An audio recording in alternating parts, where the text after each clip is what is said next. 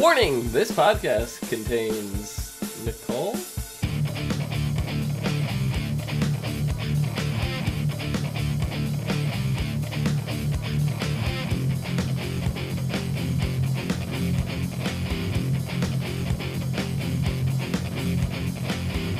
What's up, everyone, and welcome to the As Seen on TV podcast for Pretty Little Liars, Season 7, Episode 5, Along Comes Mary. I'm your host, Dom. With me is Nicole. I don't know why you said it like a question. It's like, are you sure you're Nicole? Are you sure you're here? Not you. I wasn't referring to you. I was referring to the phone call that Arya received. But was that you calling Ezra? Maybe. Maybe because I want to out him for being a bastard. What? Yeah. He's the one that went to Baltimore. He's the one that's still fucking with all of their heads. You think so? I think so. Because he went to Nikki's parents' place in New York. Oh. Nobody knows exactly where he went. They just believe what he said because, you know, they cleared the air with him back in the day because other people came up and was like, we're the bad guys. He's just sitting back there going, oh yeah, I'm still part of this. He was writing a book. I told you he was innocent that whole time, and you didn't believe me. That's a cover. Yes, it has a wonderful cover. Have you seen it? A hardcover? Or Yeah. a soft cover? It's a hardcover, of course. So. Paperback? No. No. But, yeah, do you think Nicole's still alive? I don't remember how she allegedly died in the first place. She went missing or something, like kidnapped or like we didn't get the whole story exactly, you know, but it seemed like she was like trafficked. Yeah. You know, and killed.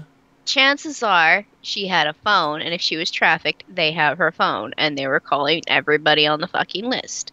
Maybe she is alive and they just want ransom or something. I said last season when we found this out during the season 6B, you know, when the flash forward or the time jump, I should say, when the time jump happened and then this was revealed, and when Ezra came back and, you know, he's like, Nicole, blah, blah, I was like, no, she's still alive. Like, there's no body. We didn't see the story. I said, unless we see it in a flashback, she's still alive. Because you know how these TV shows work. If you don't see the body, they are not dead. Right? Yeah. So, from way back then, I was like, oh, she's alive. And now that is further complicating everything because Ezra just proposed to Arya. Yep. So, I mean, what? Did Arya even respond? Did she give an answer? No, you just saw her face, like she was in shock, and then it cuts to black and the credits rolled. Right. So, no, there was no response from Arya. So that whole like touching speech of, you know, how Ezra knew, and, you know, it was fantastic. Great job, Ezra. But like, what is that all going to mean when Ezra finds out Nicole's still alive? I mean, he wrote a book about their love.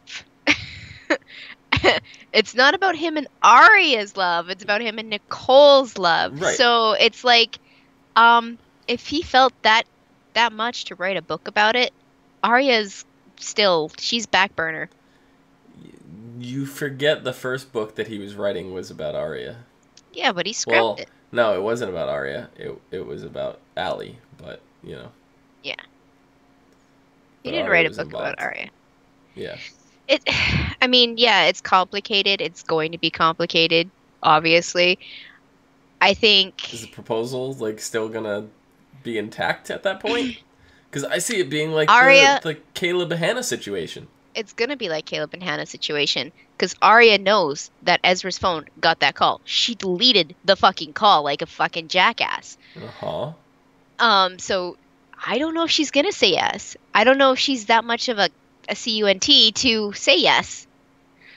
Wow. Yeah, I know. But, you know, she is the worst liar on the show.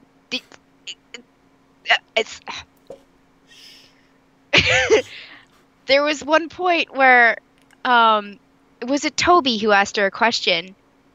And he's like, uh, where's the paper? Where's the slip of paper? And she goes, we left it with Allie. Like it was a question. Yeah. And you could see Emily's Oh face yeah, yeah. like, Like you're really? stupid. Yeah. Yeah, I don't know, it's just gonna like, cause I mean, I get where it's coming from, cause you had the call, come to the phone or whatever. You're all by yourself, and then she called Emily up, and Emily kind of explained the whole situation with her father, and how the phone got sent out and accidentally. Who keeps a phone like on for that long? Like who keeps Well, paying the bill? That's what I want to know. someone grieving. I guess. Because, I mean, how long? I know it was like, was it?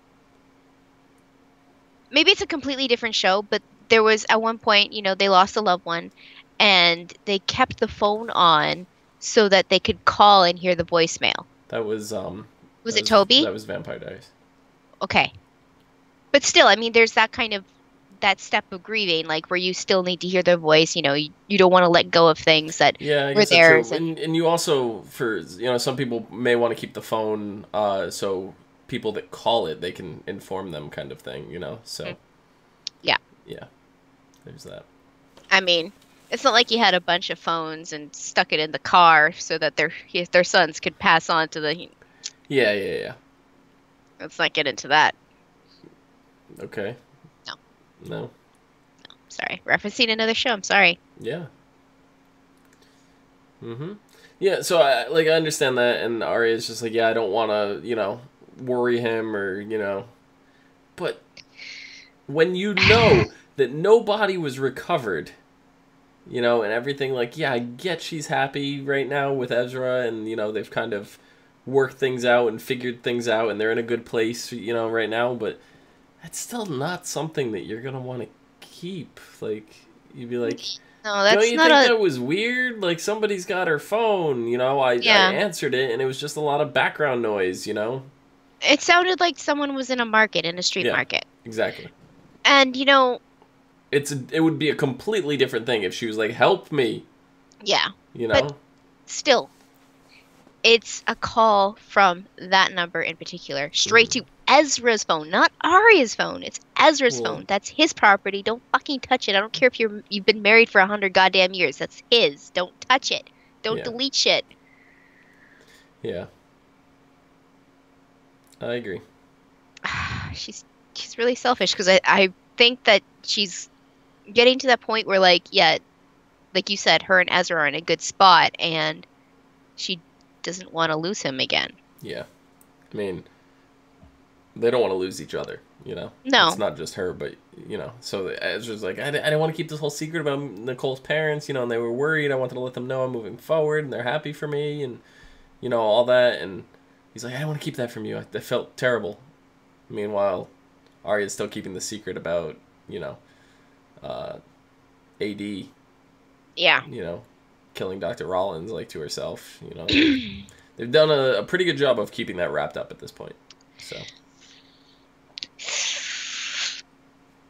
Good job. Except Arya and Emily going to mess up a freaking crime scene. Yeah. Like, there's that. I mean, with everything with Dr. Rollins, the police found the car. Mm-hmm. Right?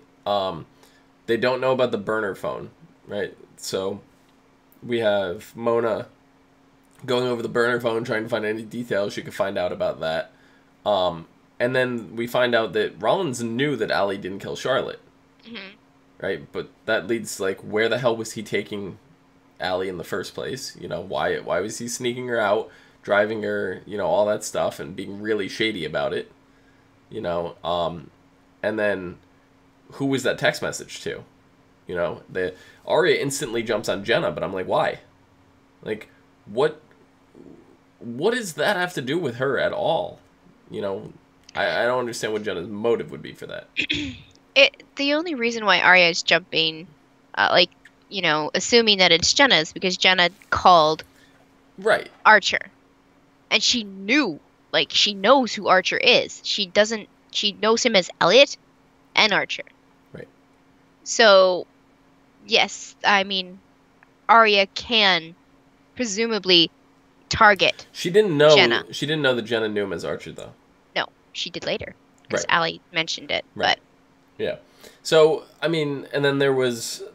they came to the same conclusion because... how did they find the apartment? I know how Toby found it. I don't remember how the girls found it. Mona tracked the text. That's right. Yeah, so it was 23 Wexford Street, apartment 109. I don't know if that's going to have any reference to anything later. But it was basically a burner apartment. So it's like, not only does he have a burner phone, he's got a burner apartment. The whole place is a mess. It's like a giant cover because, you know, Elliot wasn't a slop. No. To be honest, I think Elliot visited there, but it wasn't his apartment. I feel like he rented it, and, you know, it was his place. But, like they said, the mess was a cover. You know, like, you saw the passport stuff was in a plastic bag hidden in the sink. Yeah. You know, under a pile of dirty dishes and, you know, everything. So, it's like, stuff was deliberately... You're not going to keep a thing of passports in somebody else's sink.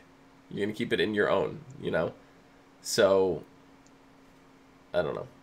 There was that, but then, you know, that's when Toby showed up, and it's just like, what the hell are you girls doing here? And they can't really say anything to Toby, because that's going to drag him into a tough predicament. And He is already. I mean, somehow he has to cover up their prints. Right. And his his new boss stupid. Just gloves, people. Have they not learned? I'm not trying to teach you how to commit crimes, but gloves. But yeah, his new boss is coming with a couple of detectives to comb the place through, and oh, you mean the one that Spencer had her fingers through their hair? Yeah, Marco. Or is it Marcus? Marco. Is it Marco? Marco Fury. Fury. Yeah. Okay. What was it, last week? Or no, because we had a break, so it was it was one episode ago. It was 2 weeks ago. Spencer, that's the guy Spencer made out with in the elevator. Mm-hmm. You know, so because she went to the police station looking for any, you know, sign of Caleb for help, and not only for help, she needs to talk to him about, you know, the whole situation. Caleb's gone; he's not in any of his usual spots, so, you know, she knows that Caleb and Toby are friends. Hannah knew nothing. She tried Hannah first, but Toby knows, but he's not going to say. No. But that whole help me, Toby-Wan Kenobi, like, can I tell you how much I wanted to punch the TV? I wanted to puke all over everything. And you know what? That was the first time I watched it. And I had eaten something before watching it, so I wanted to, but I didn't. Now, today, I rewatched the episode. If I had food in my stomach, it would have been all over the place. It was bad. And her face, and she's like, yeah, she even knew it was bad. But, like, why would you do that to us? Please, God, it's not even funny. I don't know. It was so bad. And the thing is, Mike, if anybody else watches any of our other podcasts, he was at the other end of the room and he overheard it and he just about barfed all over the place. He's like, I'm done, and he went upstairs. He's like, I don't want to hear this shit. Yeah, it was pretty terrible. Bravo for having the balls to keep that in there, producers. Just saying. But yeah. No. And then we had, you know, Emily and Sabrina. You know, they had their little date night thing, and that seemed to have gone well until, I don't trust her either. No? I don't. You know what? I don't trust any blonde on the show. They're all freaking shady. Fair I mean, enough. Hannah, she's not a real blonde. Just saying. That's the only Hannah's way a mastermind. I'm telling you. You know what? I'm telling you right now. Maybe she is, and kudos to her.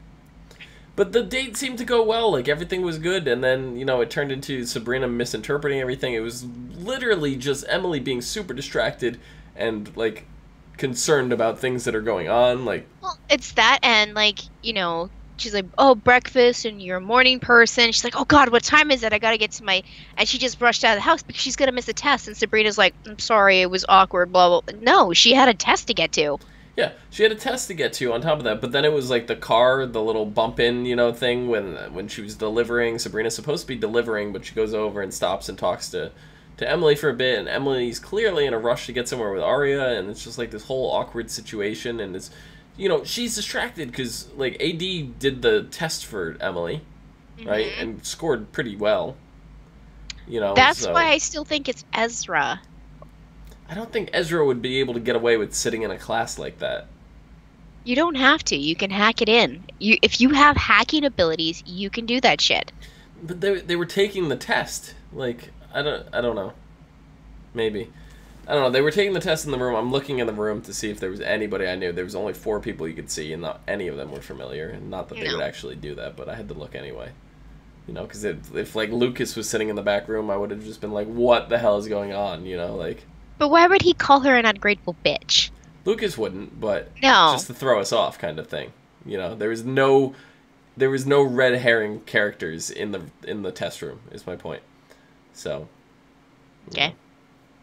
But then we had like a lot of stuff going on with Allison, right? So at the very start of the episode, we find out Allison's released. She's released under the care of Mary, her only relative that's around right now, because who the hell knows where Jason is? He couldn't make it, apparently.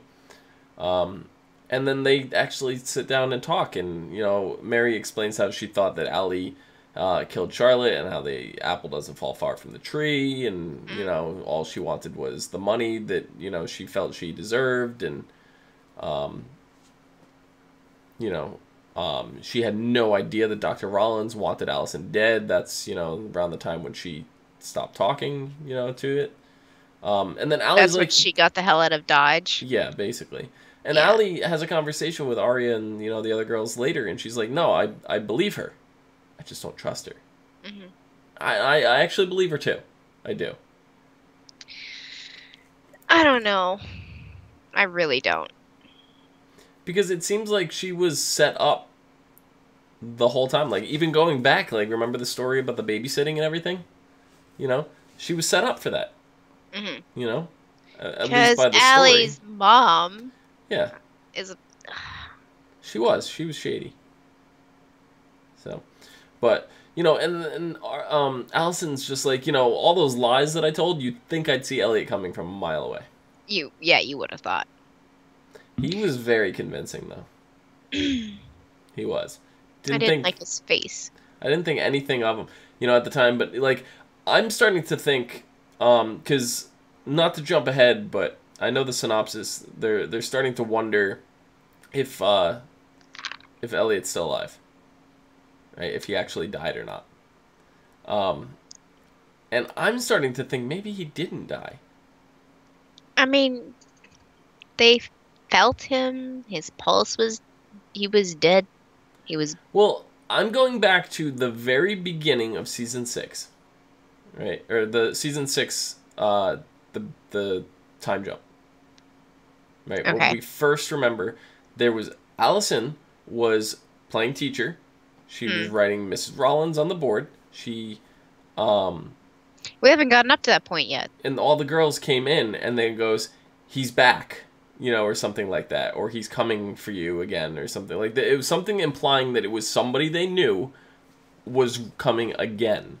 So that makes me think that, why else would she, like, it's got to be, like, recent, because she's still under the name Rollins, all this stuff. So I don't know when that falls into the timeline. So I'm thinking it's still coming. Well, I mean, and now with all the debacle of, like, having the last name Rollins and him not actually being a Rollins, and she, like, made it pretty, like, obvious to the Detective Fury that she wanted to be referred to as De Laurentiis again. But, like, I know that's kind of like a flash forward what we saw at the beginning of the season. So was she not able to get rid of that name? Like, it didn't exist in the first place. I don't know when that piece actually falls into the timeline. It technically may have happened already, but we never saw it, so I don't know where it fits in. And it's sticking with me, so I don't exactly know. Because when it came back after the break, because that was like the final scene that you saw before it came back. And then when it came back, it didn't come back at that spot, and it was different. So I don't know. But, and then we find out that Allie's broke, right? She goes to the ATM and tries to get money out, and her account's frozen for insufficient funds. And she's just like, everything is gone. Like, even my shares of the Karasimi group. And I'm like, what the fuck? I totally forgot about the Karasimi group. Like, the Karasimi group was in, like, last season 4 or 6. It was 5 or 6, and it was just like this mystery place that granted like Emily a grant to college, and they went and investigated, and like Jason had something to do with it, and some guy looked like Jason, and we were trying to, like, it wasn't Jason clearly, but like they're like, doesn't he look a lot like Jason? Like they were even questioning it, and that's when the whole twin theory was, does Jason have a twin, you know, kind of go, and they're like, he looks like a De Laurentiis, like it was family or something like that. And we never found out what the hell the Karasimi group did, or, you know, like what exactly it was. We don't know why Allison would have shares of it, and that's really bugging me, because I want to know what the hell the Karasimi group is. You know? So it's just like, the fact that she mentioned that, I'm just like, what the hell is it? Like, we still need to know. You know, but then, when you see Mary's reaction to it, you know, Allison throws the picture across the room, she's like, I can't sleep in here, she storms out. Mary picks up the picture of Allison and Elliot, or AD, or whatever, and she, like, looks at it, and she just rips it right across his face. So, if they were working together, she would have just, like, put the thing down and walked away. She probably wouldn't even have picked it up. She would have probably just went after Allie at that point. Yeah. So, this is where I say that I believe Mary at this point. Like, I 100% believe what she's saying. I don't think she's in on this at all. I think she was played as well. Yeah. I don't know. She's not blonde, so I you know, I have a thing against blondes on this show. Yeah. They're all shady, and Mary was shady, but we knew she was. That's a difference before, like, all of the other people. Like, you know, Mona's shady, but we know it. That's the difference. Yeah. And then what the hell? You know, like the very end of the episode, Allie gets her jacket back with a note that says, "Your friends gave me your dirty jacket, but I couldn't find a shred of evidence." AD. So, like, if Elliot was not AD, which we know were his real initials, then who the hell is AD? Well, the only other last name that starts with D is De Laurentiis. Allison De Laurentiis. It's still, you know, like, everybody was like, A stands for Allison this whole time, you know, going through it. And now it's Allison's initials. You know, so, I don't know. And then we get that weird song that, you know, they were humming, and the Little Sparrow song, and I was like, what the hell? This is just a weird thing. It's like, if it's something that they did as they heard and listened to as a child, and, you know, learned, and then we get, like, a new version of it. I don't know if it's a real song. Like, obviously that was a real song that was recorded, but I don't know if it was a song previously. You know what I mean? Ow. I don't know if it's an old song, is my point. You know, it seemed like something that was recorded for this episode. I don't know. It's just, I don't know. It does seem a little out of place. Yeah. And then, finally, some of the most interesting thing that happened this episode was Jenna and Sarah Harvey had some interaction. You know, they sat at the bar, they were talking, and then when we see them at the Radley, they're at the Radley, and they're having a drink, and Sarah's like, who's the third drink for? And then none other than Noel Kahn comes in. And we haven't seen Noel since season 5. It was season 5, episode 9 was the last time we saw him. And if you remember the beginning of season 5, no, you will, as soon as I mention it. When Arya killed Jenna's, the assistant girl, whatever, like the girl that Jenna was, like, having a love affair with or whatever, she shot him on the stage in New York. Remember that whole thing happened? She murdered her. Yeah. Vaguely, okay. now, yeah, it's starting to come. A little bit. Noel was there when the police came and they were like asking all the girls and everything where they were during, Noel was there and vouched for them. Okay. That's the last. He was in. That was like episode 1, but he was in a couple, episodes again later. Episode 9, he was mentioned a few times since then, but we haven't seen him since season 5. So it's been a while. Now, why is he with Jenna if he vouched for the girls? I don't know. I don't know. It's just, wonderful timing that Jenna comes back. Noel's right around the corner. And you probably don't even remember, but Noel dated Arya in season 1. I remember that, yeah. Okay. Then he got jealous with I the remember Ezra. the pizza and, yeah. Yeah. Yeah, I know. So... I don't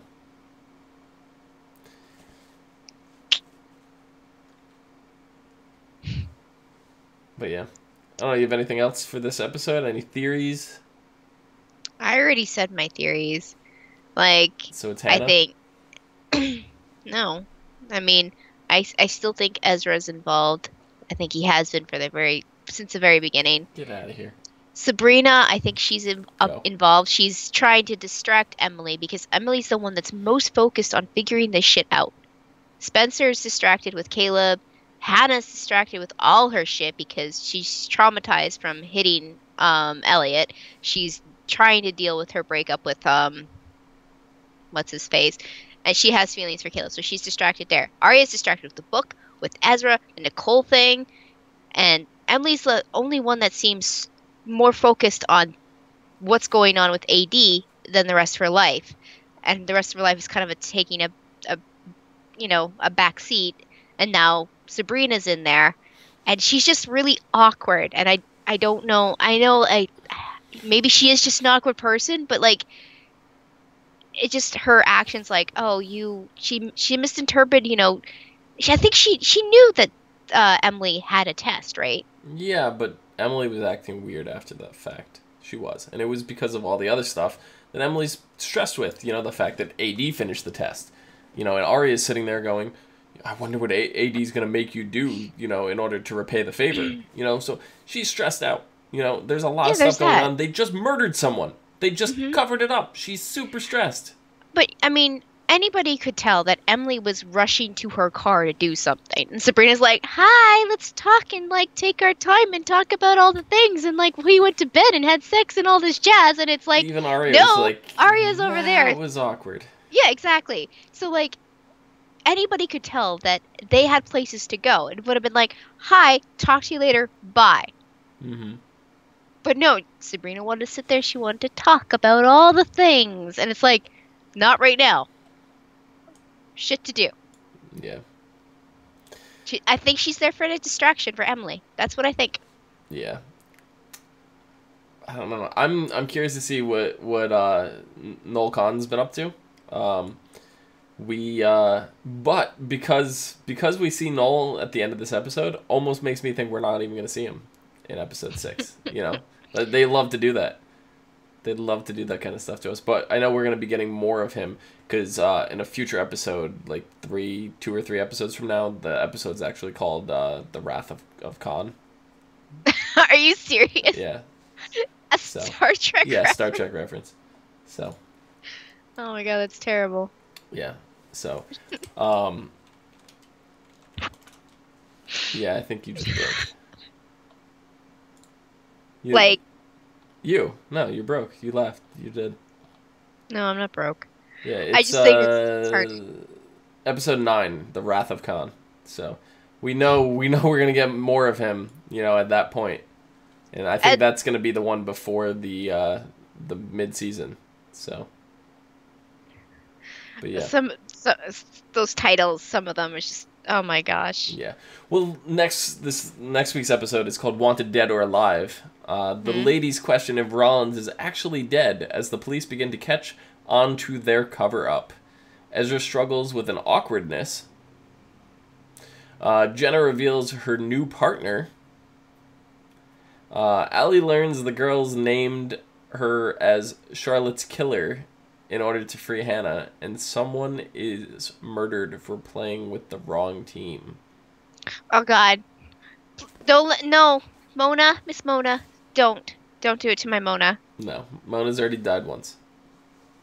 Doesn't mean she's not gonna die again. No, someone's murdered. It's probably going to be Sabrina. You think so? Maybe.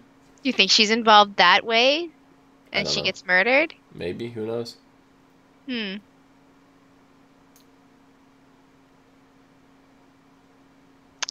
That's interesting. Yeah, it sure is. I can't wait to see who gets murdered next week. Lucas. No. That baby It's Lucas. gonna be Caleb. I'll be really upset. So I think that about does it. Nikki, where can the people find out who gets murdered? When this freaking show airs, God. Oh, I thought you can find maybe me you on had Twitter. The inside details. No, I don't know shit about this show.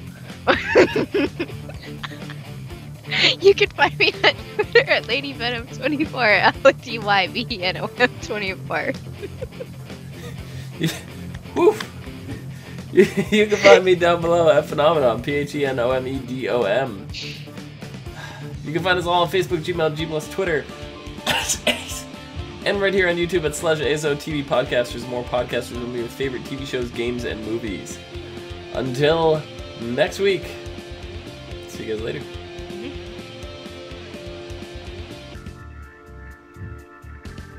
Wrath of Khan. The other one was like The Darkest Night. Is that a Batman reference to The Dark Knight? Seriously?